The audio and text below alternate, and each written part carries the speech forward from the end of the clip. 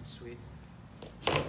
אני מקשר עצמי בעשית הלימוד הזה לכל הצדיקים האמיתיים שבדברים לכל הצדיקים האמיתיים שוכני עפר וקדושים ברצמה והחלטה בן מקדש צדיק יסוד עולם נחן אבן חוכמה רבי נחמן בן פייגל כחותו יגן וסל ומואמן.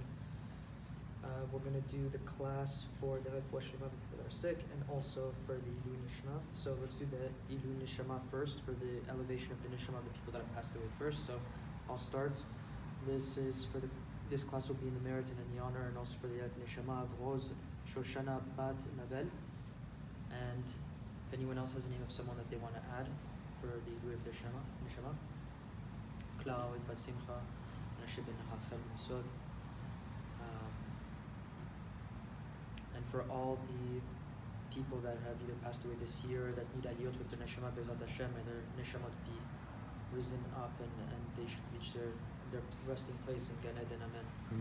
For the people that need a refuah, Shmuel ben Sarah, Yadan ben Orly, and Rachel Khan Yafa Pat Victor Miriam, Soda, and all the sick people of Am Yisrael, and Hashem grant them a very quick and speedy and healthy recovery. Amen. So tonight's class, for better or for worse, literally had very, very little preparation, and unfortunately, a couple events kind of came up. But funny enough, as I was leaving my house to come here to give the class, I realized that it was actually directly related to the things that we were learning in the actual lesson in Likutei. So we're currently going through lesson 6 for some people that are new here, and lesson 6 is the lesson on tshuva. Rabbi Nachman says that the process of the lesson 6 that discusses tshuva, it starts off by talking about honor. It's the honor of a person that in order to gain the honor of God, you need to reduce your own honor. And he talks about 2 different types of honor, the honor of kings and the honor of man. And so, or the honor of kings and the honor of God, essentially. But the person can attain the godly honor by reducing his own honor. And part of that process is going through tshuva to be able to attain that honor. And we had a couple classes discussing all of that. Now, funny enough, we got to a point where we left off, which was the discussion on waiting. And being able to get to a place where you understand sometimes that you're being tested, or you're in a place where you haven't yet gone to exist. Because as you begin to do tshuva, tshuva is the concept of the future. And because you haven't yet done your tshuva, you're now starting to be reborn. There's a concept of hitchadshut. It's almost a renewing process. And since you haven't yet existed, now you're going to start from that place to start to reveal the oneness of God's name, which is the highest level of God's name, which is the name of Ekyeh. It's the name of God of the Aleph, Hey, Yud, and Hey. And this is a name of God that's used specifically because it's the futuristic name. It's the name of God that Hashem used whenever he took the Jews out of Egypt. It's the same God that whenever Moshe said, what name should I say to Bnei Israel, when he was by the burning bush and he said, Ekyeh Asher Ekyeh, that's the name that he used. And so it's a reference specifically to that. And what was remarkable is that I was walking back with Michael to my house after lunch this afternoon, after Musaf at Shul. And on my way back home with a couple of my friends, we realized that, and also with Rabbi Moshe, that my mom and my sister were meeting me halfway down the block because someone had broken into my room and stolen my wallet and like some clothing from my room as they were walking out, and it was just chaotic. And I was just like, okay, kapara, you know, like it is what it is. And they were like, and they had taken my notes, which have also my papers inside my wallet, other than my credit cards and all that stuff, but which has like all the refuah shlema and all those types of things. So I don't have my list with me tonight. That's why I have such a short list. And after Shabbat, the reason why I didn't get to prepare is because I usually prepare after Shabbat for the hour and a half, but I was just taking care of dealing with the credit card fraud and like all the stuff with the company. So it was just kind of funny how all that happened. And remarkably, I was telling my mom and my sister after Shabbat that when it happened to me during Shabbat, I was completely at peace with it. Like it didn't bother me at all. Like when it happened, they came, told me, I was completely cool with it. I was just like, okay, kapara, like this is good. Like this is, thank God, like whatever was meant to do is taking care of something that's fine. I was like, there's so many worse things that could have happened. This is the way that Hashem's deciding to take care of this. So I was like, that's fantastic, thank God. And when Shabbat exited, my way of handling the situation changed. And it was kind of remarkable how I told my mom, I'm like, I'm being very sensitive to this, but when I was in the Shabbat, I was completely at peace with it. But when I exited the Shabbat, dealing with the credit card company, just like everything that was just like, everything that was normal that should have just been very easy, like they were able to cancel all my cards except for one specific card, but for one reason they couldn't find that card in their system. But that was the card that there was fraud happening on it. So I was just like, it just kept on building up, and I kept on trying to prepare. So like I'm on customer service with Chase and Amex on one line, and I'm trying to like think of ideas to write, and I couldn't think of anything, and I was just having this block. It was just this massive block that I just couldn't get what was going on. And then right as I was hanging up with the second credit card company, I was dealing with Chase and then Chase Business and then Amex, I finally realized, like as I was wrapping up and I was like, all right, I have to be there in 10 minutes to give the class, I realized that I actually wanted to discuss something from part of last class and part of what I would eventually be getting to in this actual class for tonight, which I didn't really get to prepare for. And so in order to explain this, I heard a beautiful mashal, a beautiful allegory or story that kind of relates in symbolism to the idea that I want to discuss here. And I heard it from a rabbi, or I guess a chassid, a Breslov chassid in Canada on a Breslov account called Breslov Thornhill. And he was giving a beautiful example that he had heard and then he had changed himself, but I thought it was incredibly relevant. So I want to share with you part of what I heard, because I didn't even hear all of it, but I only heard part of it. And aside from the fact that it was in relation to lesson 6, it was also relevant to my life. And then I myself took it even more through relevance into part of the things that we want to discuss and into my own concept. So what he was sharing that was actually phenomenal and remarkable is this idea in the story that there was this boy in a community, and it's a fictional story, and the boy in the community had difficulty growing up in the religious community, that he decided to separate himself from the other people and started going, as some people would say, off the derech. For Breslov, off the derech is not a big deal, because off the derech is your derech, because you'll eventually, that is the derech that you decide to really go on. So it's just about finding your way, finding Hashem in whatever path that is. So off the derech is just word for saying essentially that they just don't recognize Hashem. That's the true decline of being off the derech. It's just about not being able to recognize that Hashem's actually in your life this whole time. So it's not really the lack of the Torah and the mitzvot, because lots of people don't get to do Torah and mitzvot. It's kind of funny how we think that some people are more religious than others based on their spiritual level, or based on the actions that they do, or how much Torah they learn, or how many mitzvot they do. But just because someone's born into a family that's non-religious or doesn't keep kosher doesn't necessarily mean that that person is not a holy Jew. And furthermore, it's not even to say that they might not even be on a higher spiritual level because of their neshama that might have already repaired many different things before, and all it needs to do is one specific mitzvah in this world, and then it's done with its tikkun. As opposed to maybe some person that might be living 90 years in this world just to try to repair one small thing. So it's phenomenal how our lack of perspective, and that's kind of what I want to get into tonight, changes the way we look at things and the way that things actually matter in this world. And so to kind of start the parable, he says that there's this boy that was kind of going off the beaten path, right? Not doing Judaism the way that other people prescribe it. And a father from the community that was friends with his father told the man, welcome. Sorry. No, it's cool, don't worry about it. We literally just started. Oh, really? Yeah, we started late. So the father that was a family friend of the father from the community told him, don't worry about your son. Let me give him a job, keep him busy, and while he's busy with me, I'll give him the opportunity to be able to learn Torah and kind of bring it back. And as the boy started working with this man, he started giving him a job, and then the boy realized through some of his mischievous actions and through him not really being connected to God and doing good things, that he had opportunities to be able to steal from this man. So as some opportunities came up, he started taking a little bit of money here, a little bit of money there, and eventually the man started to realize after a certain amount of time that through the cameras and also through realizing his receipts that money was being taken. He eventually realized that this boy was the one that was doing it, and he pulled him into his office and he told him, look, here's the cameras, here's the proof, this is what's happening. And the boy was incredibly embarrassed for what had happened, but the man nonetheless said, I don't want to report you, but I want to give you the opportunity to be able to fix what you did. So the man didn't tell on him and didn't do anything to degrade him, but he gave him the opportunity to continue to come back. And the boy slowly started working to try to repay the man.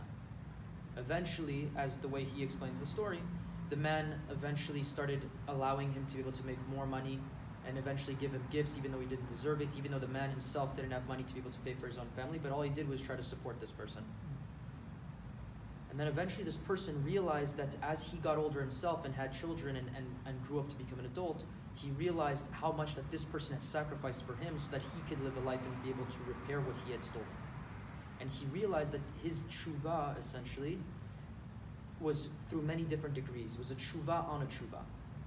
And so lesson 6 discusses the concept of a tshuva on a tshuva. And the reason why Rabbi Nachman is so big on tshuva in general, and we discussed this last time, is because tshuva is a process that's constantly evolving. It's a process that as you start to develop your relationship with God, and as you continue to create space for God, you have to constantly minimize yourself. And as you minimize yourself, you realize that the way that you had originally minimized yourself, or you thought that you were creating space for God, you were actually not really creating space for God. But as you grew in Torah and mitzvot, you now realize that you actually weren't giving God enough space, but now you're going to give him even more space. And then you continue to grow and you continue to give him even more space after that. The reason why I bring this up is because I just had jotted down some notes that I thought that this was incredibly relevant to my story with the wallet, right, that was stolen today.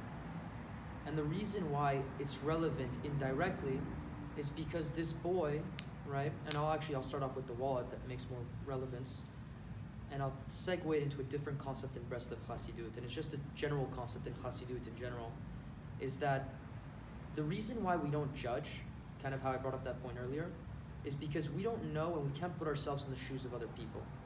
Now, to give a little more background to that story earlier today, is when this man walked out of my back room and one of my sisters saw him walking and just didn't understand who this person was, he was holding sweatpants in his hand that he had taken from my room because he probably wanted pants. And after they told my dad rushed out and told him, I'll give you a pair of sweatpants, give those ones back if you're too cold and you don't have anything to keep yourself warm. So while my dad was going to give him a pair of sweatpants and trade him, and he was going to give him shoes, and my mom was preparing him a plate of food to eat, when my dad had gone back after trading the other pair of sweatpants that he didn't want for mine that was just stolen, he just left, and my father didn't know that he had my wallet with him. And he had also taken in one of his pockets a tzedakah box that I had that didn't have much money in it. It just had some coins, but it was what it was, right? We just found the box thrown on the floor with some coins in the street. So the reason why I say this is because I started thinking about it as I went on a walk, and I started doing a little bit of hitbodedut to kind of engage with God on what was happening and why this had happened. I actually remembered a previous lesson that I was learning from a teaching or teachings of Rabbi Nachman, where the reason why we don't judge is because people's circumstances allow them to reach a place where they are today. And this person, while a person may do an evil action in the moment, I wanted to be able to take a step back, because if I start viewing everybody's actions as negative, is the second that I start essentially finding negativity within myself. Rabbi Nachman has a very famous lesson. It's the most famous lesson of Rabbi Nachman, essentially. It's the lesson of Azamra. It's finding the good. And so today I had this struggle where I'm trying to not look at the negativity in the person that had stolen from me, and also finding the good within them, because I know that if I find negativity in them, it's while I still have negativity within myself that I have to repair. Because I can only see something that exists because I allow it to exist. And so if I'm choosing to find only good in people and I only see the good in the end of time, therefore, it means that there's only good within myself. So part of my work that we need to do in this world, myself and everybody else included, is to always find the good so that we can only be good. We had shared in a different class in the very beginning of this section, when we were discussing the Ilula of Rabbi Natan of Breslov, how Rabbi Natan was very special because Rabbi Natan always judged every single Jew from the good side, just like Rabbi Levi Yitzchak of Bardichev, always finding the good in every single Jew, to the point that it's written that Hashem judges people midah keneged midah. So if you only find the good in another Jew, therefore when you go up there, after a person passes away after 120 years, hopefully having accomplished all that they could have accomplished, whenever they're judging him and the angels come to be able to vouch for the person's good or bad, they're not able to judge on the negative. Because if a person always found good in another person, then they'll never be judged negatively themselves. Because just as you could never find negative in another person, so too Hashem will never find negative within you. And this corresponds directly to the name of God of Ekiyeh. the name of Hashem of Aleph, Hey, Yud, Hey. Why? Because it's the highest name of God. It's the name of God that when you decide that you're going to be abundantly kind to people, even though they don't deserve it, maybe, who's to say that they don't deserve it, right? The whole point of what I was trying to say was that this person, maybe through his life experiences, maybe this person grew up in a circumstance where he didn't have parents, he grew up as a homeless, I didn't see the person. Maybe he went through a life that was incredibly difficult that put him into circumstances that only allowed him to live that way. Would I rather be in his shoes or in my shoes and choose myself to not be a thief? Would I rather take that test? No, obviously not. So yeah, I happen to go through something difficult, minorly difficult, thank God. And part of what I'm working on is being able to try to look at the good in it. And the reason why I bring it up is, aside from the fact that it's relevant, it's also very important to understand for this because I'm personally sharing my own struggle that I'm going through to try to find the good in that. And the reason why this is very important is because it directly relates to a second part of this lesson, which is the part that I wanted to actually talk about tonight, and partly connected with the previous class. And last time we left off at the concept of waiting, right? There's an aspect in tshuva when you're waiting for the next step, right? Because a person cannot do tshuva and just run endlessly towards God. There's a process in which if you start to take on too much, like for example, let's say right now a person doesn't keep kosher and they're starting to come back to God. Sorry if there's extra noise.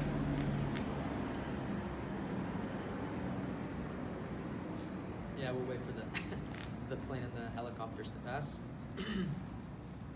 If you start running to try to get closer to God, and let's say you start keeping kosher, Shabbat, mikveh, shomer negia, all the halachot, every single prayer, you start learning every single day, multiple hours a day, you're going to burn out. And it's normal. It's because there's an aspect of the tshuva kabbalistically and mystically, and Rabbi Nachman talks about it, and the Zohar talks about it, where as you're moving through your process, you're elevating different people along the way. There's interactions that are happening. There's sparks from the dark places that you went to that you're going to elevate. And while you're doing that, if you go up too much, you're passing things that you should be doing in that process. And so Hashem is making you do exactly what you need to do. There's a reason why God slowly revealed himself in steps to Moshe. It says that when Hashem saw Moshe at the burning bush, he already began the revelation, it's written in the Midrash, of how he was going to reveal himself to him at the mountain at Har Sinai. So Hashem already more than understood, but there was already the beginning of the process of revelation, meaning that Moshe could not accept the degree of Hashem's revelation at Har Sinai at the bush, because he was not at that level yet. There's a process, there's a waiting process. And so too, we have that waiting that also happens with us. There's times where we get into a situation that's maybe a little bit difficult, or we get tested. And that's the parts that I want to talk about tonight. The parts where you're getting tested, and the parts where you're being pushed back, and you need to understand how to move forward. And that's part of why I brought up the personal story and why I think it hit me tonight and why I think it's relevant to be able to share here. Because I think everybody goes through tests and everybody goes through difficult situations. And part of navigating life is going through those difficult situations and those tests. Specifically with waiting, I thought it was remarkable. I think the best example of waiting in the whole Torah is the story of Avraham Avinu. Avraham Avinu on the third day does the story of the Brit Milah. He's 99 years old. He waits outside. It says that Hashem took the sun out of its pocket, essentially showing that the heat of the sun was so strong that day. And Rabbi Nachman says that the sun on that day, the strength of the heat of the sun, is a symbolism of the Yetzirah, the Satan, the Sitra Achra. And that a person's being tested. Why? Because it's the most difficult day. It's telling you that the third day of the Brit Milah is the most difficult. And so Avraham, on his level, in his version, the Brit Milah was one of the tests. And what's remarkable is that you see Avraham sitting, right? He's sitting there and he's waiting at the entrance of the tent. And I just find it phenomenal that there's this aspect that Avraham is there. He's being essentially beat up by the Yetzirah. He's being overwhelmed, overtaken.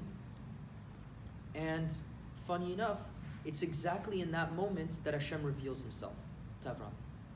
And funny enough, a step further from that, after Hashem reveals himself to Avraham, Avram kind of tells Hashem, wait 1 second, there's some guests that are coming in, I want to do Achnasat Orchim, which was actually the angels that were going to eventually reveal, one of them was going to reveal that he was going to have Yitzchak. And so through the darkness of him being tested, you're being tested, you get put into a very dark situation. It's a level in where you're starting to grow and you're passing through tests, you're passing through levels. Hashem is now engaging. He's saying, okay, I see it's very difficult, and you're holding your job, you're doing your job really well, and you're holding that heat, you're holding that level, then Hashem starts to reveal himself to you. And when Hashem reveals himself to you, then you receive the blessing.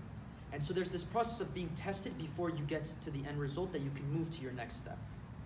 And I find that phenomenal because everybody has this on so many different micro levels in their life. Sometimes it's a massive thing, which is a full year and a semester of school till you pass your test, till you can have a medical degree, right?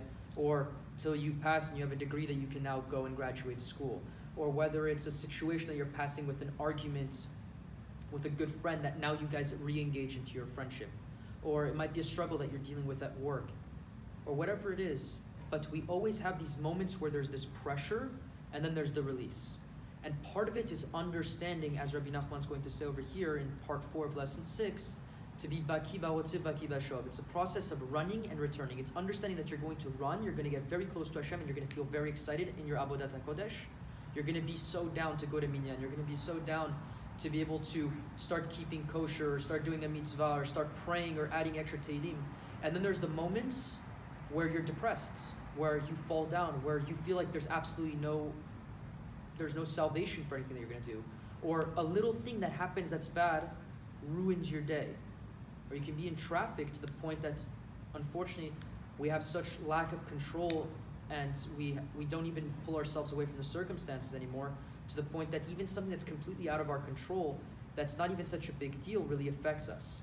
And so we have to constantly engage in our lives in a way that allow us to be able to look inside and just tweak the things and say, okay, well, why is this happening to me? And that's why Hibodidut is so important, because when you speak to Hashem and you practice this form of speaking to Hashem personally and secluded in a private manner, it allows for you to engage in Hashem and for Hashem to be able to reveal himself to you, for Hashem to be able to engage with you in this world.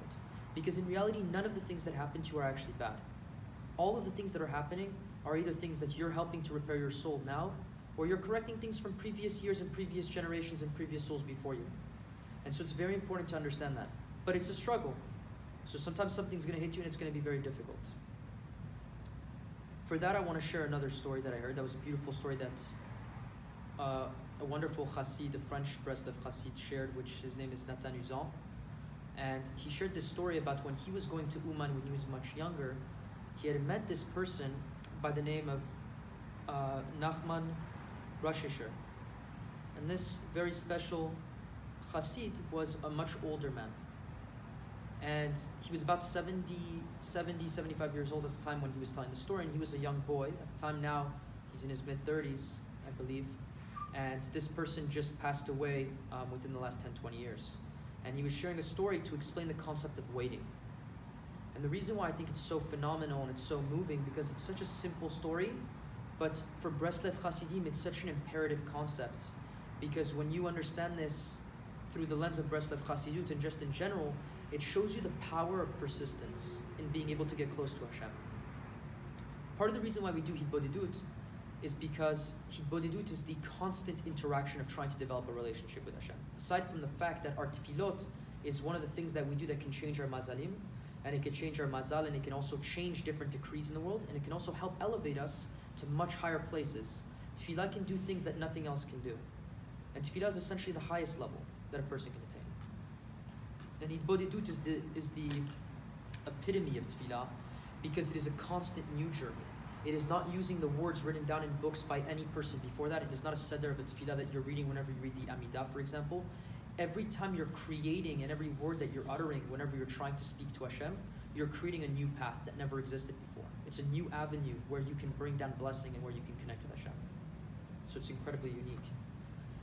And when he was walking into the Tziyun, Rabbi Natan, or I'm just saying Natan because he'd probably slap me if I called him Rav at this point.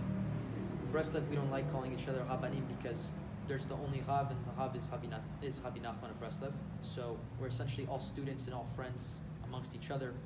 And as Natan was walking into the Tziyun, he saw Nachman over there praying, and just sitting over there. And he came and he saw him, and he knew that he was already a big Breslov chassid. But just being such a simple Jew, he was just sitting over there and he was just waiting in the Tziyun. So Natan came to speak to him a little bit and ask him how he was doing. And he told him, "What are you doing over here? Is everything okay?" He said, "Yeah, I'm just waiting. I'm just waiting." So Natan didn't really think too much about it. And he left. And then he went to go pray, and he went to go learn, and he went to go pray on the kever, and then he kind of went and did more prayers and just other types of things in the Tzion over there, and next to the kever of Rabbi Nachman. And he came back hours later, literally many, many hours later, and to the point I think it was in the middle of the night, and he saw that this man was still there waiting. So he came back and saw him, and he said, look, I'm going to get some food. Do you want me to bring you back some tea? Do you want me to bring you back some cake or something? And he told him, no, I'm over here, I'm still waiting. And at that point, Natan started to engage with him and ask him what's going on. And he told him, understand the following concept. He said, when I came to the kever, this is already a person that was an incredibly wondrous and special Jew. These are types of Hasidim that are so special and so holy that they had Ruach HaKodesh. And this is a man that's sitting over there, and you would think that this is just an old man that's 75 years old, doesn't know much. And he's there sitting hours where he's not picking up a book or he's not doing anything. He's not praying, he's not doing anything. And there were moments when he was praying and he was engaging, but then he was stopping. And he was just staying there in the same moment, and there was just no repetitive action. So he told him, he said, I want you to understand something. He said, when I came here and I started praying, and he prays every single day and does Hibodidut for hours a day. This is a person that does that type of a schedule. He told Natan that he felt nothing. He came to the Tzion of Rabbi Nachman, who's his Rav. It's an incredibly important experience and a special experience. And he didn't feel anything emotionally. So he kept praying and he kept praying and nothing was opening. So he kept begging and he kept crying and nothing was happening. So he kept reading Tikkunei Klali and doing other prayers and opening up Likutei and nothing was changing. So he said, now I have to wait. And there's a concept of waiting in Chassidut.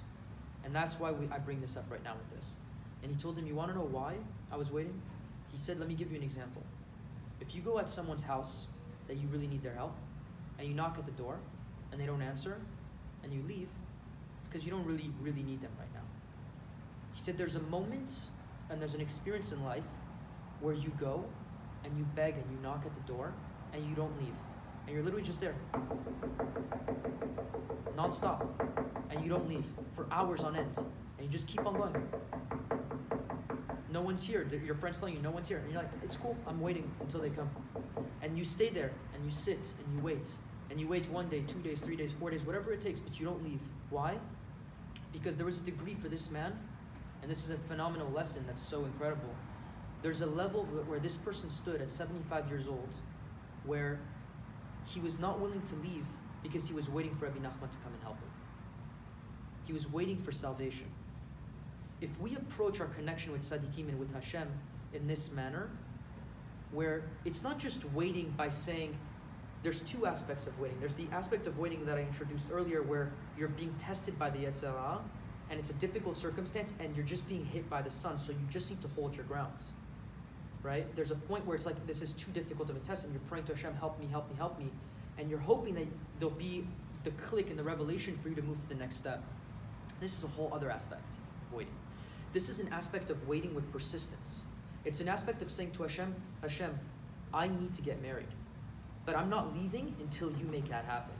Or Hashem, I need parnasa, I need to pay my rent. I'm not leaving until you make that happen. So I'm gonna knock until you open the door.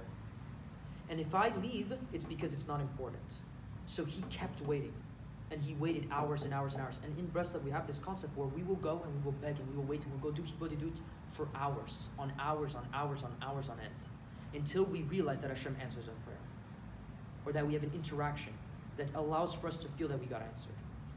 That's part of what needs to happen. So sometimes in life, the reason why I bring this up is because it's really applicable to us, because we're going to go through experiences in life where we're going to be really strongly tested from our Yetzer Hara, in a point where we feel like we're completely overcome. In that moment, and I was discussing this last night with some of my brother's friends that were at the house for Shabbat, there is not a greater salvation than putting your weight on Hashem. And I told every single one of them, you can do whatever you want, but my recommendation to you is go beg and pray to Hashem.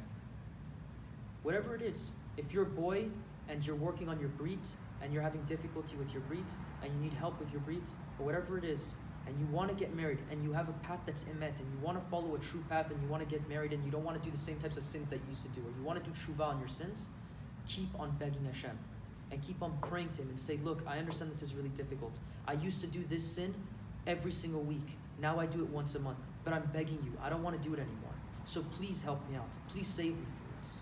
I don't want to do this anymore. It's not even me anymore that sins whenever it happens. It's my body's completely overwhelmed by the Yetzer Hara. And continue to push and push the boundary. And it applies to everything.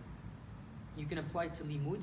You can apply it to whenever you're learning. If you want to start a new language, let's say you don't read Hebrew well, but you want to start learning to read books of Torah in Hebrew so you can really understand it in the original language that it was written. Pray to Hashem. Hashem will open up your mind and allow for you to understand the Torah. Because if you believe that Hashem can do anything, Hashem can do that for sure. That's a very simple feat for Hashem. There's a person that I met personally with another friend of mine that he was discussing, and we were talking about how I personally wanted to work on my Hebrew because I learn in Hebrew, but sometimes I'll engage or I'll look up translation or I'll study with someone if it's a book that's a little bit sophisticated because I don't get all the Hebrew properly. I didn't get a chance to learn it really well when I was younger. So I'm working on it. But the more and more that I beg Hashem and I pray to Hashem, the more and more Hashem reveals to me. And he told me that this person begged Hashem so much to learn Hebrew, he said with his own eyes, the friend that I was with in front of this person, he said when he came and saw me, he didn't speak Hebrew at all. He said within 30 days, he was reading to me lessons in Torah in Hebrew that I saw. Because Hashem, in the opposite way as well, Hashem can give and Hashem can take, as we learn from the story of Yov, right? Hashem loker and Hashem noten, right? And the concept over here is that if Hashem, God forbid, wants to take away someone's memory and give them Alzheimer's, and Hashem wants to give a person the ability to be a genius and allow for them to learn something within 4 seconds, they can do that.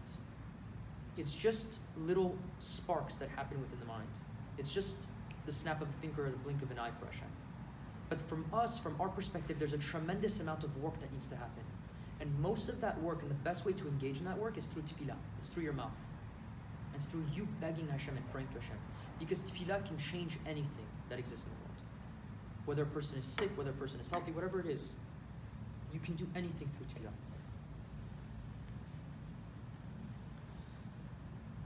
I wrote down one other note because I literally wrote down only a few things that I wanted to share tonight.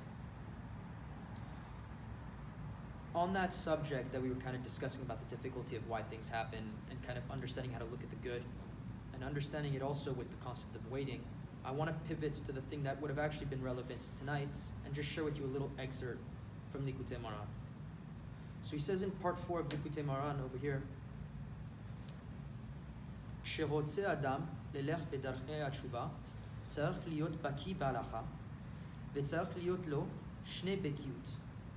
When a person wants to go in a path of tshuva, he needs to become really well versed in halacha. Halacha over here can be referenced as obviously halacha, the Shulchan Aruch, but it's also the concept of walking, his following his path. That's why he specifically uses the word, because there's lots of ways to interpret it and there's lots of meanings behind it. V'tzarech liyot lo shnei bekiyut, and he has to have to him 2 forms of bekiyut, 2 forms of proficiency and expertise. Hainu, baki barotze, baki bashov, right? The expert in running and the expert in returning. Kemo, shekatuv, as it says, zaka men da'il v'nafik, v'ze bechinat, im asek shamayim, shamata, bechinat ayil, bechinat baki barotze, va'etzeka sheol, inecha, bechinat nafik, bechinat baki bashov. I'll explain that last part. So he's saying over here, and he quotes from the Zohar. Yeah, that was the part that I want to leave off at. We'll continue the rest of it another time, but this is a very, very important aspect of this lesson, of lesson 6. And just to kind of show people where we're at in this lesson, we discussed how the next part after this, the waiting, is an aspect of tshuva. And tshuva, and in that process of waiting, is the aspect of you being able to overcome the Yetzer Hara. And then it jumps to this. Okay? The reason why it's relevant is because it says in the Zohar over here, it's quotes from a Zohar in Vayikra. It's Sefer Vayikra. It says that deserving one, it's talking about the person who enters and exits, and that's why he's referencing the Baki Barotze, Baki Bashov. Specifically, as it quotes from Tehillim, if I ascend to heaven, there you are, and that's Imasek Shamayim Shamata, right? If I go up to the heavens, then there you are. Bechinat Ayil, right? Which is the aspect of ascending, which is the aspect of running over here, but that's Rotze, and that's what he says. Bechinat Baki Barotze, Vaya Sheol Hine. Hineka, and this is Bechinat V'nafik Binhat Baki Bashov. And he says, and then he quotes the other aspect of Tehillim, and he says over there that if I descend into the pits of hell, that's kind of adding a couple extra words there, but it's saying if I make my bed in hell, there you are too. Now, the thing that's remarkable about this And he says that's baki bashov, that's returning.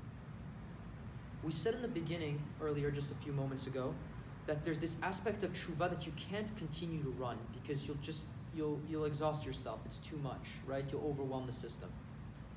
And that's the aspect of running up to heaven. So Rabbi Nachman and Rabbi Natan share with us something phenomenal. They say that if you think that you're doing really well, know that you have a long way to go. That's the aspect of running.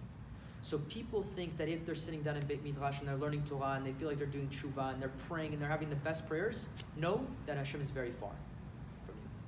Why? Because you can continue to run, you can continue to go. And there's lots of different ways to interpret it. But he says something amazing. And this directly relates to our parshiot, and it's not a coincidence that we're learning this randomly right now with the parshiot and me personally as it relates to my own personal life as I was dealing with this. That's why I thought about this with this class. He says, if I make my bed in hell, here you are too. And David HaMelech is saying to Hashem over here, and Rabbi Nachman references it, and this is the concept of ayeh. There's a lesson in Likutei Moharan that talks about ayeh.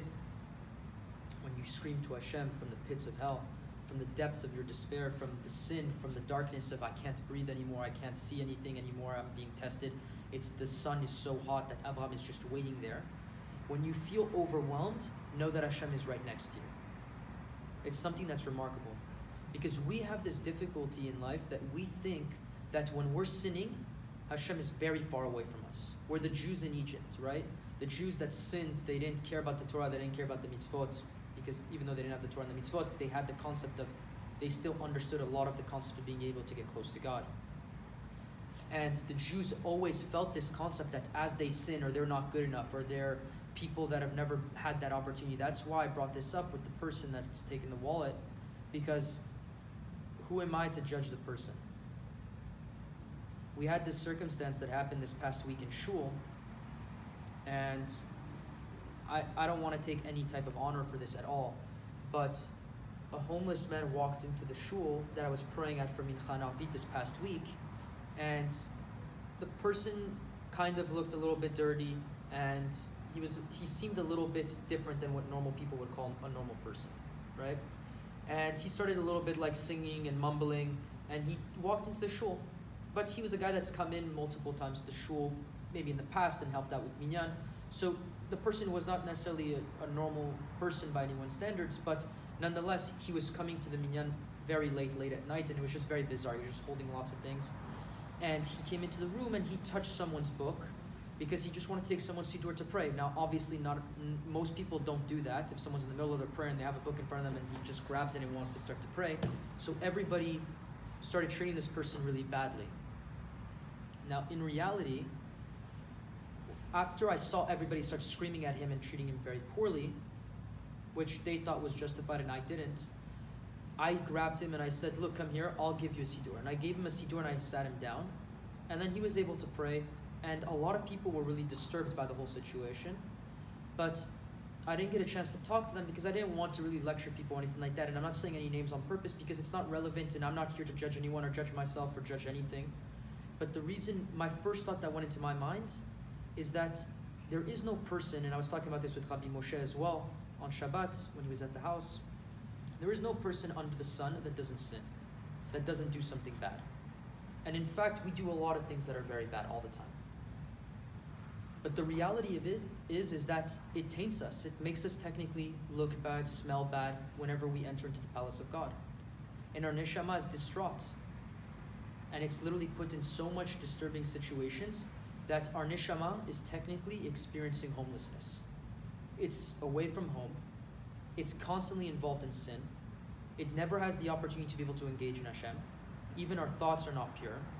And we are, figuratively speaking, this person that walks into a shul that we don't recognize, doesn't look good, doesn't smell good. He's engaging with people in a way that doesn't make any sense. And I said to myself, this is me in the way of Hashem. So if I start judging him badly, then I myself am going to get judged terribly because I'm filled with a bunch of sins. So I can't allow that. So I need to have rachmanut on him so that I myself will have rachmanut on myself. It's not even because of the grace of God or doing it selflessly. I did it selfishly, in fact. But for me, it didn't make any sense to treat a person that way. That was a lot easier because he didn't hurt my kavod. The wallet situation started to hurt my kavod a little bit because now I have to deal with situations where I don't have my accounts. He had fraud on my accounts and I have to dispute the charges. So all of a sudden now it starts to become a little personal and I get affected by it. But I have to bring in this lesson to teach me that I don't deserve that honor. That money wasn't mine in the first place. If Hashem decided that was going to happen, that's good. So every step that I'm doing, I need to create a space for Hashem. And I need to constantly remind myself of this. Thankfully, I had a test that was able to be subtle enough that while it still hurts, I'm able to overcome it. And I pray that Hashem gives me the strength to overcome it. But the reason why I brought up the book and the Siddur is because we are that type of person. We're not perfect. And we need to be able to engage in Shuvah constantly in a way that we can get closer to Hashem. And we need to do it in a way that's selfless, that we only see the good. And when we only see the good, Hashem will only judge us for the good. And the reason why this is so important is because we unfortunately live in a world today where everybody is filled with judgment. Everybody's always looking to judge another person. The second you can sit in a conversation with a few of your friends and we just drop someone's name, watch how quickly someone starts talking about them. And unfortunately, I don't know how often we share things that are very good about everybody all the time. Even sometimes when we joke, we can embarrass someone and it can damage a lot. And so it's very, very important to be careful the way that we speak and the way that we talk and the way that we engage so that we can do this. So the beauty of this lesson, part of the process of tshuva is understanding and becoming, as he says over here, an expert in running and returning. Why? Because you're going to have opportunities in life where you're feeling really good and you're doing really good in your tshuva. And you're waking up and you're doing tikkun chatzot, or you're doing your prayers, or you're doing tehillim every single day, or you're wearing your tefillin now because you started doing tefillin every single day. So you feel good about yourself. Good, feel good, be besimcha. But understand that you have a long way to go. Because Hashem wants you to do more. And Hashem wants you to get closer to Him. And the second you feel very down, understand that that's part of the process. It's completely normal to fall. It's completely normal to sin. And it's completely normal to come back from there. So understand that as you fall and as you descend, be able to recognize what happened, be able to say, I'm sorry, and be able to bring Hashem into the process. But also look for Hashem. Say ayeh. Because when Hashem's first creation, Adam, came into the world, after Adam had sinned and ate from the tree, Hashem says to Adam, Ayeka, where are you? Before he does any damage, before Hashem decides to decree that death is going to come into the world, before anything happens, he says, Ayeka, where are you? Why? Because we learn from that even after he sinned, there was the opportunity of tshuva, but Adam didn't understand it yet. Adam was so down and depressed from what he had done, and every single person goes through this. Sometimes you feel so down that you can't repair. Nachman famously says, if you think you can destroy, believe that you can rebuild as well. So just as much as we walk around and we think to ourselves, I've done this much wrong, I'll never be able to do this, I'll never be shomer, I'll never be this, I'll never be that. Forget the titles, or forget the politics, or forget the aspects of things the way that other people present it. Take it for what it is. Look at the kedusha behind something. When a person wants to take it upon themselves to be a holy Jew and separate themselves from other people, for example, if you're a girl and you want to be married and you want to work on yourself and be shomer nikiyah and not touch boys, forget of all the aspects that are associated with the fact that someone's going to talk badly about you or do this or do that, because understand that that darkness and that sun pounding down on you is the test before the revelation. I'm not saying that everybody should go do that. Everybody has to do things in their level. Like we said, you can't just sprint. You can't just run forever. You can't go onto a treadmill and sprint for the next 5 hours. It won't happen. You run, you jog, you walk. Then you grab some water. Then you go out again. It's not possible. Even tzaddikim fall. There's levels in which tzaddikim also sin. It's not levels in which we can fathom and understand, but there's levels and degrees in which they sin as well. So understand this really well and understand that this is a process that we need to work on constantly every single day. And this is incredibly important. The last thing I'm going to share with everybody, how are we doing on timing? Almost 45 minutes. We're okay. Cool. I'll share with you guys one last story that I think is really relevant and beautiful. And then we can take some questions. It actually ended up going longer than I had expected for something I didn't prepare about. One of the last Rosh Hashanahs of Rabbi Nachman's life. It was the second to last or the last one. I don't remember exactly, so I don't want to be incorrect with what I'm saying. So it's either the last one or the second to last one. And he passed away 15 days after his last Rosh Hashanah because he passed away, actually 18 days, because he passed away on the 4th night of Sukkot. And that's the night of Netzach, which is the Sphira that he's associated with. It's the night of Moshe Rabbeinu because he's associated with Moshe Rabbeinu. So there's a lot on that. We had a lot of beautiful classes around Sukkot time on the night, the fourth night, which is the night of Moshe and the night of Rabbi Nachman. So those are stories for another time. But he specifically had these last Rosh Hashanahs of his life. And in this either second to last or last Rosh Hashanah of his life, he was gifted by all his students a brand new white, beautiful garment with a lot of different types of gems on it. And it was a fantastic garment that they wanted to offer him as, of course, their Rav, and as a special token of their appreciation for everything that he does. And so he wore it on Rosh Hashanah. And as he wore the white garments, as he was going to do Tashlich on the second day, he was walking down towards the river, and he was incredibly weak, in which makes me feel as if it was actually his last Rosh Hashanah, because it says that he couldn't even walk. He could barely walk, that people were helping him hold him up as he was going to the river to do Tashlich. So as he stood there, when he finished doing Tashlich, he tried to walk and he slipped and he fell in the mud. And if you can imagine the scene, you have the Rebbe, essentially, the great and holy light, which is Rabbi Nachman of Breslov, in the mud with his brand new garment completely dirtied. And immediately everybody jumps to try to help him. And he tells them, wait. He puts his hand up and he says, let me stay here for a moment.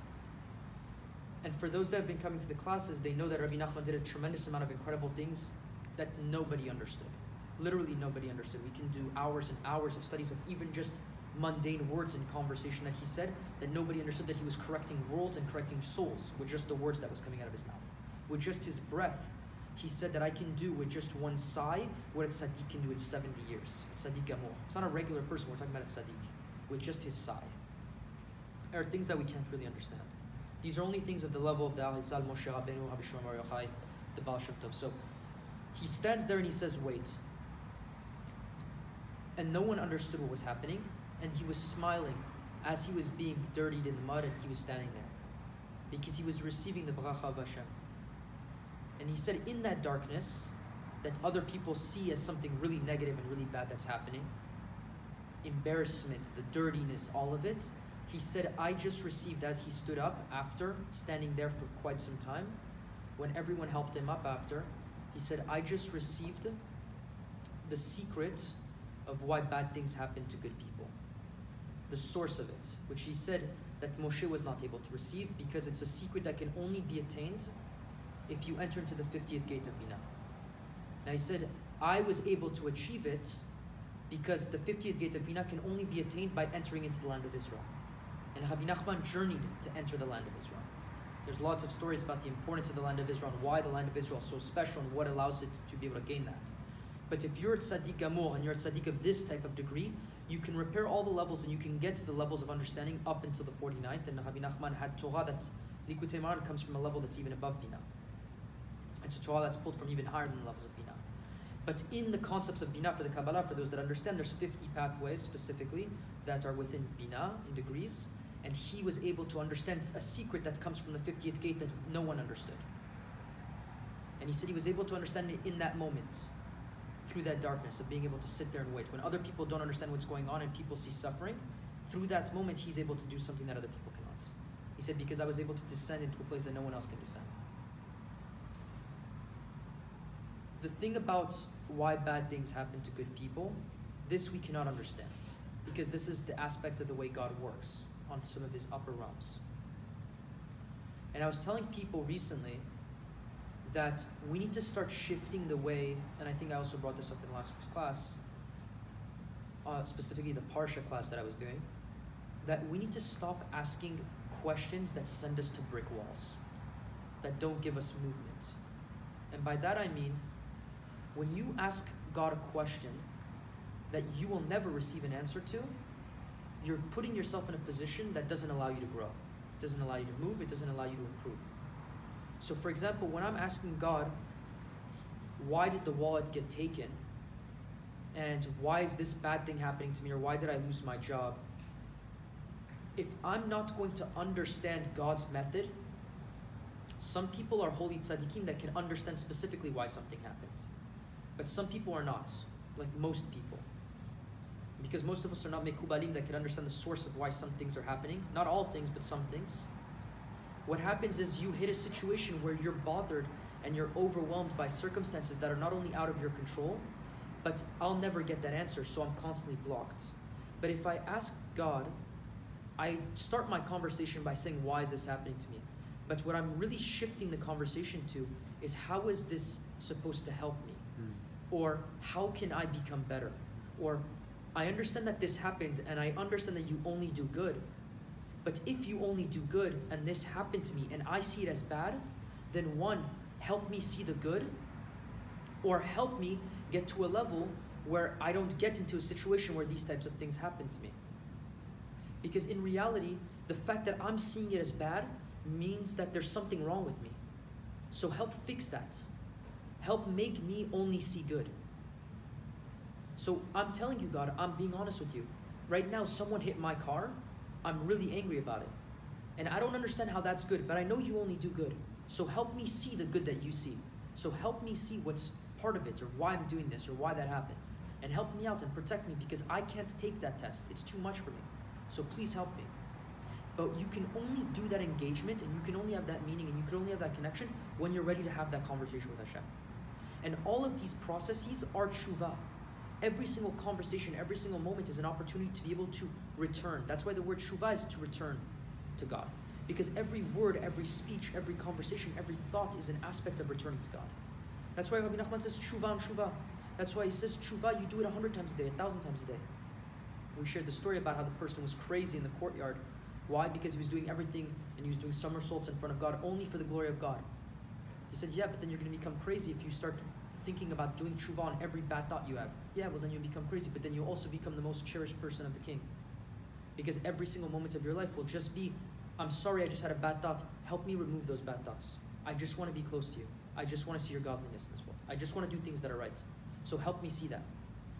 And I'm sorry that I had that again. I had another bad thought. I'm sorry, like I eat non-kosher sometimes, occasionally, when I'm peer pressured by my friends. Help me remove that. So I went out and I ate something non-kosher. So Rabbi Nachman says that when a person does a sin, he does two sins. And the Yetzer Hara really wants you to do the second sin. The Yetzer Hara doesn't even really care about the first sin.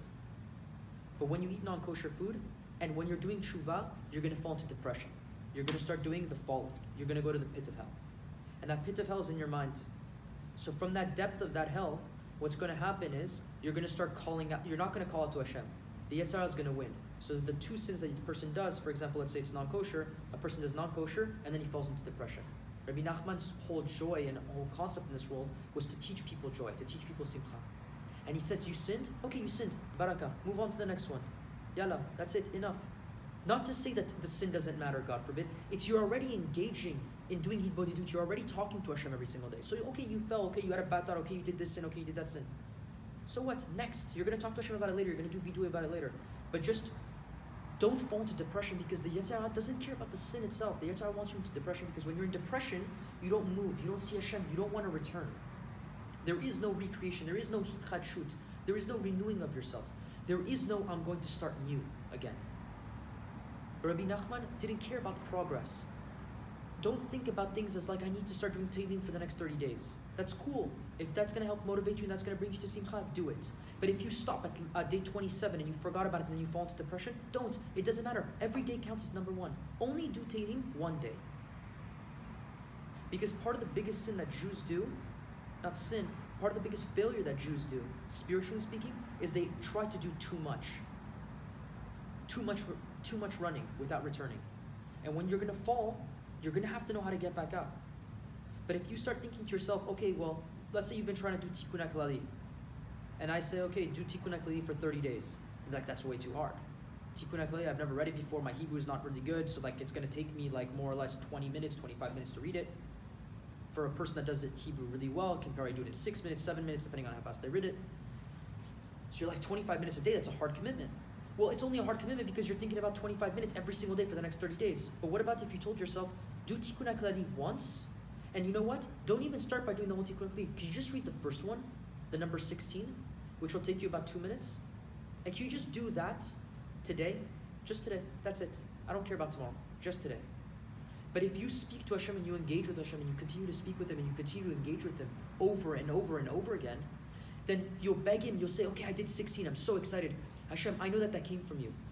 Can you please let me do 16 tomorrow again? Or maybe tomorrow you let me do 16 and 32, so I can do 2 of the Tikkun HaKlal. 2 of the 10. If you approach Hashem with that simplicity and that much help, everything you do is with the help of Hashem. To the point that also, God forbid, if a person falls and sins, it's also not them. Everything is good and everything is Hashem. So Hashem only wants to see your will and Hashem wants to see your effort. And Bezat Hashem, as we continue to work through this lesson and work through Tshuva, let's continue to work and let's continue to engage, because things are going to hit us as we're learning these lessons that are going to make you realize that sometimes it's a moment to wait. Sometimes you're in a descent, sometimes you're in ascent. And recognize those moments in your life and engage with them and speak to Hashem so that you can continue to grow and continue to get closer to Hashem. Because there's nothing greater than being able to have this crown that he speaks about in lesson 6, which is the Kvod HaMakom, the crown of Hashem. Because the real glory, the greatest glory a person can attain in this world is being able to experience the presence of Hashem always. V'shavti b'beit Hashem le'ochem, that you live in the house of Hashem always, through every single day of your life, as David HaMelech says in Tehillim. So Bezat Hashem will be able to bring the Mashiach with this. Amen. Does anybody have any questions? We can keep it on if anybody has any questions immediately. If not, then we'll turn it off after. Was anything unclear? Yeah, go ahead. Not unclear, just if you could elaborate on a point. You mentioned, so we know going and returning. Yeah. And this is a concept of, I wonder if you could explain the concept of, it says that the tzaddik is going to fall 7 times before he gets. Yeah. What is that? Why 7 times? What is that about? And I'm sure it's connected to this, but why 7 times, and why does he have to go through that process? Good question. The number 7 specifically, I mean, I have some ideas in my head. As for the 7, I don't know if it's 100% accurate. 7 specifically, I mean, 7 is a realm of perfection for this world. So, for example, the Shabbat is the 7th day of the week, right? We know that Shabbat ki mekor beracha, it's the essence of all the beracha. So when people do Shabbat properly, they receive all their beracha that they're supposed to receive during the week. They receive it greatly in part and due to the Shabbat. And people that do Shabbat properly understand that shefa. And it's not just bracha of parnasa. People need to understand that when we talk about bracha or when we talk about shefa, it's not that you're just going to get money. It's the essence of the bracha that Hashem sends you, that it gives you everything. It's healing, blessing. It's the ability to be able to let you speak. It's the ability to have the ease in the things that you're going to do in life. It's to properly position you. Even in the test that you're going to receive, it's being positioned in a way that allows you to achieve something even greater. Because only through the darkness and through that pitfall, it allows you to ascend. That's the point of the whole thing. It's not necessarily specific 7, even though 7 I'm sure has some significance. And like I said, 7 is a form of perfection, that to achieve that form of perfection in this world, or to have that Shabbat, the concept of the peace, the resting, getting to a place where you are with Hashem, you need to be able to fall and get back up. And that is true peace, right? Yaakov Avinu asked Hashem essentially the question. He's saying, why is it that, similar question to Moshe Rabbeinu, right? Why do bad things happen to good people? And Yaakov, right, will ask the question, is there any peace really in this world? And Hashem says no. Because Yaakov passed through a tremendous amount of tests. And Avraham also had tests, right? We know that in Bnei Israel there was 10 plagues, but also there's a parallel to the 10 different types of tests that Avraham had to pass. And by the way, what was the 10th test that Avraham had to pass? The Akedat Yitzchak. And so all of it was essentially leading up into a specific point that you get to this massive salvation. Now, the truth is that when you fall, and the reason why the tzaddik falls, one very simple lesson we learn from that is that a tzaddik falls 7 times and gets up. The point of it is that he gets up. He falls. 1, tzaddik, people think tzaddikim don't fall. 1, he falls. And number 2, he gets up. You know, personally for me, when we talk about tzaddikim and we talk about Rishaim, I have a very different conception of it. I think that tzaddikim, I think everybody's a tzaddik. Like I said, I try to only look at the good in people. I genuinely do not see any Rishaim. It gets to a difficult place when you start talking about people that are incredibly corrupt and have done a tremendous amount of negative actions in this world. Then there's a level in which only a tzaddik can judge that person from the good. Rabbi Nachman talks about it. Only a tzaddik gamor of a very, very high level can find the good in a rasha gamor. But in reality, there's only good in people. Even there's one good point, even in a person that's an absolute horrific person, the worst person you can imagine. And it's difficult, and I'm trying to find that good. Like I said, I was working on that for the person that had taken my money, right? Taken my wallet. And so when it comes to the person that falls 7 times and gets up, as it says in Avot, I think that there's a strong aspect of being able to recognize that the process of being able to get back up after you fall, it takes a tremendous amount of strength. And no matter what you do, you have to understand that you're going to get tested, you're going to get pushed in this life, like Yaakov Avinu. There's nothing easy about this world. There's no breaks, like even in kids, like they tell you when you're in school, like, okay, you're going to go on winter break, but it's not vacation from Shacharit Mincha and Arvit, right? Like, there is no break from being able to pray to Hashem, Shacharit Mincha and Arvit. But the question is, how tedious is it to you for you to pray Shacharit Mincha and Arvit? Like, is it actually something that's tedious for you? Like, do you not want to pray to God? It made me think of something that's actually phenomenal. There was a question I was thinking about this week that I think is very powerful. Have a good night. Thanks. Thank you so much. If I, like, for example, like, think about something right now that you really enjoy. Like, let's say it's cooking, let's say it's hanging out with friends, let's say it's going to a bar, let's say it's playing video games, Call of Duty, let's say it's playing FIFA, let's say it's watching a basketball game on the TV. Something you really enjoy that's not in Kedusha, because unfortunately we are involved in a world that we engage in so many things that are not Kodesh, watching a movie, whatever it is, like your guilty pleasure, right? And even, God forbid, if it was a sin, right? Like, I'm just saying, like, think about something, unfortunately, that you derive pleasure, and be honest about it. And think about it this way.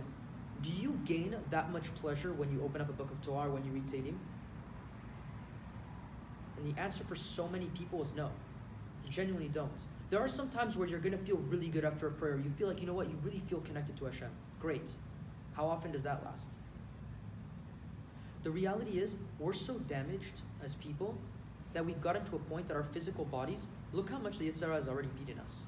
That we don't derive anywhere near the degree of pleasure that we have whenever we do something material. And we have to beg Hashem to repair that for us. Because we'll never be able to do that on our own way. It's only Hashem that can take us to that place. And so it's beautiful to think about the idea that we have a tremendous amount of journey to be able to go. But I want to get to a place where I'm not doing Shacharit Mincha and Arvit because it's mandatory or because God commanded it. Genuinely. That's not the point of Judaism for me. Like, I don't want to be a person that's sitting down and learning Torah because someone told me I have to sit down and learn Torah. I don't want to do a mitzvah because someone told me to do a mitzvah. Mm-hmm. I want to do a mitzvah, and there's a lesson in Likutei that talks about this, I think it's lesson 5, where he says that the schar mitzvah, it talks about schar mitzvah, mitzvah, and schar avera, avera, right? That says that a tzaddik gets the reward of one mitzvah is another mitzvah, and the reward of an avera is another avera. What's the deal with that?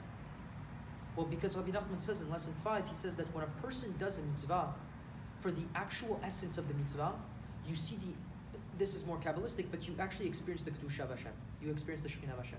So if you're dwelling with Hashem, and you're a real tzaddik, that all you live for is the experience of the glory of Hashem, then all you don't even want the schar of the mitzvah, because the schar of the mitzvah is in the next world. Like, you don't even want that, you don't even care about that, you just want to live with Hashem now. So if you're living for the reward of Hashem in the future, but you don't care about living with Hashem now, it's fake on the level of a real tzaddik.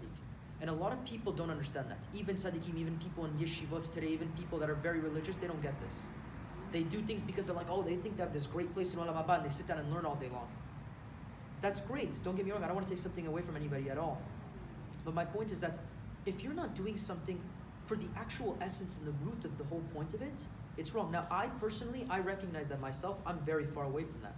But I want to do it for that path. So my conversations with Hashem are to help me engage, so that when I put on my tefillin and I'm wrapping my hand and I put on my tefillin, I want to actually put on the tefillin, not because I'm forced to put on tefillin, but when I wrap for my middle finger, specifically, I want to understand the kavanah of being able to say that I'm marrying Hashem on the spot. I want to know what it's like that I'm loving Hashem as if I'm getting married.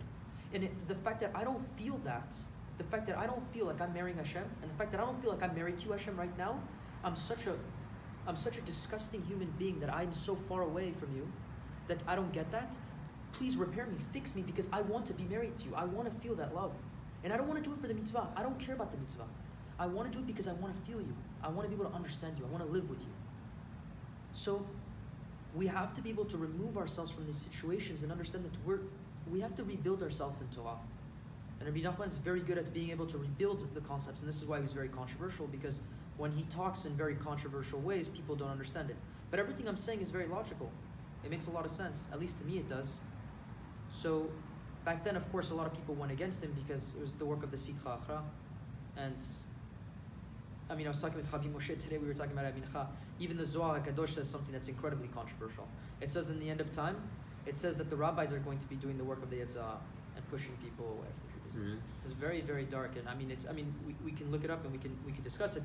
Rabbi Nachman talks about it, the Gemara discusses it. The Rabbanim, it says Rabbanim shel sheker. It's false rabbis, it's fake rabbis. It's the concept of Korach, essentially. Think about the Torah. Korach came with the essentially the leaders of all the tribes, the holiest people, the Rashi Yeshivot, the holiest people, the people that were the smartest, the people that were the heads of the tribes, the most intellectual, the people that understood the most holiness, and Korach. And it says that Korach technically had more chokhmah than Moshe in a certain aspect, right? Because he's arguing with Moshe, the halacha, right? And there's the argument between either the mezuzar, the tzitzit, the tchalet, right? And so there's this conversation that he's trying to defeat Moshe. And what's happening to Moshe? Moshe, first of all, if he wanted to, he could have just burnt everyone with his eyes, if he just wanted to. Or just be able to use his staff, which would have had a specific name of Hashem, and tapped it into the world, into the earth, and immediately everyone would have been destroyed on the spot, if he wanted to. Because the staff of Moshe, if you read the Zohar in the section in last week's parasha, it says where the place and where Moshe's staff comes from, which is essentially a place in Gan Eden. It's essentially above the level of where Aaron's staff came from. That's why if Moshe's staff had done this thing with the miracles of it, it would have been even more insane that it would have just immediately prompted the redemption. It had to be done from the staff of Aaron, which was even lower, but it was already incredibly powerful. It wasn't that Aaron took Moshe's staff, there were two separate staffs? It's two staffs, Interesting. Kabbalistically. And Aaron's staff, people don't know. People think that Aaron threw his staff on the floor and it turned to a snake, and then the snake ate the snakes of the other thing. But actually what happened is that Aaron's staff turned into a snake, then they had snakes, then Aaron's snake turned back into a staff, and the staff ate the snakes. So when the Egyptians saw that the staff ate the snakes, they said, okay, now we're messing with something that's way above nature here. And I bring this up, not necessarily to bring up controversy, but to understand that the way that we learn Judaism is in a very broken fashion. It's in a fashion that has a lot of judgment. And it actually brings me back, and I think this will kind of come full circle to kind of finish off all these ideas, and thank you for the question, because it really helped bring some extra things to the surface. When we bring up the name Ekyeh, and in last week's parasha, when Hashem says to Moshe, Vayedaber Elokim, and Moshe, Vayomer Alav Ani Hashem, and he says the name of Yud-Keh Vav-Keh. We discussed this already a few times.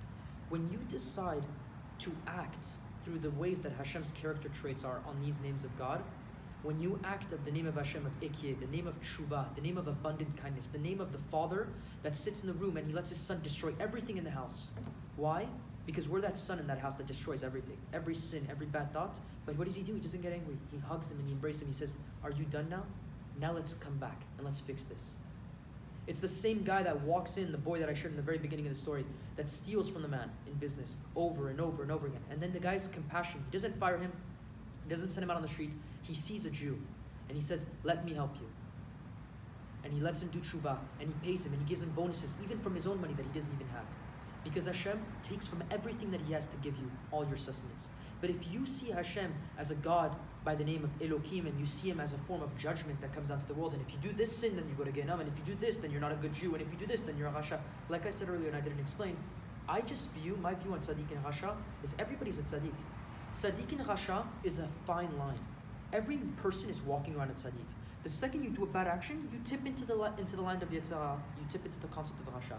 And if you do a good thing, you're a Tzaddik. So a person could be a Rasha Gamur, in quotation marks, walk into a shul, open up a book of Torah, tzaddik. On the spot, he's a tzaddik. Because there's only the moment that you're living in. That's it. And in that moment, if he decides to bring down godliness and be close to Hashem in that moment, that's it, that's all that matters. So if I decide to live my life with the name of Hashem, of Ekyeh, or the concept of tshuva, that I only see the good, that I'm only deciding to see essentially every single good aspect of every single Jew, then that's the form of God that I'm bringing out to this world. I'm not going to live, and I'm not going to pass away from this world believing in another God. Because that's a God, honestly, that's too limited and too low for me. I decided that there's a much higher God. And that's a God that's abundantly kind and can allow for anything to exist. That a person could do any sin in the world, on earth, and still repair it. That's the God that I choose to believe in. And that's the concept of tshuva. That you can look at another person and have mercy on them. That they might have grown up in very, very terrible circumstances. They might not even Torah mitzvot. But it doesn't matter. Their soul might be much higher than you. And we need to start accepting that, and we need to start helping these people come back. That's why we need to start living this way. And that's why Shiva Pamim Mipol Tzaddik, because the Tzaddik will fall. And Tzaddik will also get back up. And we need to learn how to get back up and continue to move. Bezrat Hashem will give us the strength to do that. Any other thoughts or questions? No? جزاك الله خير. If you want to talk about it. I really liked everything, especially like judging people favorably, like looking at the good in others. Yes. Like that's, I feel like every time I come to your class, you say exactly what I need to hear. Because I was thinking that today on Shabbat, is like I should find the good in each person, even when it seems like really hard. Because everybody's good, and it's you have to find the good. Because then you find the good within yourself. But it's interesting how you said if you see bad in somebody else, it's like a reflection of yourself. Yeah. It's a concept in Chassidut, the Baal Shem Tov talks about it. Because If you see something bad in someone, it's like you're seeing it, you have that within you. yeah, so it was something that I really struggled to understand. The way I understand it is as follows, that things that, the way we understand things and the way that we engage in things in this world are based on the concepts of the knowledge that we have in our head. So the reason why I, for example, know how to open up a book and read is because I've learned English and I know that I'm going to start here and I'm going to work down and I'm going to read this way, but if I'm reading Hebrew, I'm going to go this way, and I know how to translate. So those experiences allow me to be able to understand something. Same thing for the way that I have actions, same way that, and it gets much more sophisticated. It goes into character, emotions, the way that you're brought up with your family, your friends, right? This gets very psychological. Now, we get thrown with a package of different types of experiences. Right now, we're all in a room and we're all, young people, but we have a tremendous amount of life experience. Even a person that's even 15 years old, think about it, or a person that's 10 years old, think about all the experiences that they've gone through, thousands and millions of different thoughts every single day, right? There's a Harvard study that came out that said a person does anywhere between 50 to 150,000 thoughts per day, right? So, and we're 99% on autopilot during the day. That's why Hibodidut is so beautiful, because you stop and you say, I'm going to be conscious now, and I'm going to speak to Hashem. So that's why meditation is also very important. That's why Goyim have turned on so much to meditation. And meditation essentially is a gift that Avraham Avinu gave to the East. So it comes from the Midrash that Avraham actually passed it on to the East. That's why meditation is so big in the East, because it essentially roots from Avraham. But Judaism has meditation in it since the beginning of time. And I'm sorry I got a little bit sidetracked, right? But the reason why I brought this up with good and bad is because our experiences allow us to engage. Now, if I have in me, like let's say you think of a cup, right? And you're thinking about a mixture of a cup, and you think that there's water in it, and let's say there's one drop of poison in it. Could it still kill you? Technically, yes, right? But the thing is that we have a tremendous amount of dilution in our body. Stop thinking about it. Let's shift away from the poison now, and let's think about sifting out good and bad. Now, if my cup is filled with 50% good, 50% bad, I have 50% of bad to get away from.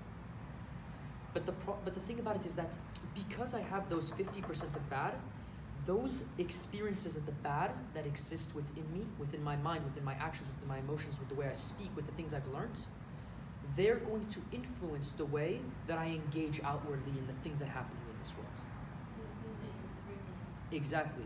So if I have a problem, for example, that I have anger, the experiences that are going to test me in my life, that let's say I need to repair anger, because many people need to repair anger, until I repair that negative part of anger within myself, I'm never going to be able to not only correct that, but then also I'm going to see anger in other people. Yeah. But if I remove anger from myself, I will create an experience in a space where there will not be anger entering and also going out. Meaning that people will not get angry at me and I will not get angry outward. To the point that it affects how people will interact with you. And so that's why I say that if I'm seeing bad things, it's because there's bad things still within myself. And everybody has bad, and I'm not just bashing myself aside from the fact that it's important to recognize those things, but everybody needs to recognize those things that they need to work on themselves. So it's another aspect of Hibodidut, to sit there and to meditate and to think about, and to converse with God about, hey, I'm really struggling with this, for example. I curse a lot, I say a lot of bad words. Can you please help me remove that? As a good segula, by the way, to work on your brit, the sexual part of the brit, because there's two types of brits. There's the brit of the mouth and there's the brit of the yesod, which is the male or female sexual organ. Watching the way that you speak will help affect your brit of the sexual part as well. And it's remarkable Kabbalistically, and I was sharing this with a couple people that I was walking with on Friday night, that the more and more I worked on myself to speak well, but not to curse, to only say good things, or to pay attention to the way that I speak, or to select my words properly, or to choose how I'm going to speak. Or maybe I don't need to speak right now, maybe I let someone else speak. That, just the correction of my mouth allowed for me to have a stronger facility in being able to correct also my brit, that's the sexual organ of the body part. And part of that, I think, Kabbalistically connects to the fact that speech is directly connected to your thoughts and what you see, and correcting that as well helps, which we learn from the Shema. But also we know that the seed of the brit, Kabbalistically, also comes from the drops of the mind. Rabbi Nachman has a lesson on this as well, and it's talked about in the Zohar and the Arizal. And the beauty of it is that repairing the mind and repairing the way you think so that you speak carefully is showing a consciousness of paying attention to not only what's being digested and working in your mind, to the point that it also corrects the way your physical actions are and the urges of your physical body. So that's where it kind of connects with all those things about making sure that you only have good things within yourself, and therefore you will only experience good things. Yeah, because it all begins in your mind, everything. Exactly. Once you change it, you change. Reshit Chokhmah, Da'at, exactly. And so Da'at is very important to understanding the combination of Chokhmah and Binah. It's very, very important. That's really good. All right, well, it was a pleasure, everyone. Thank you.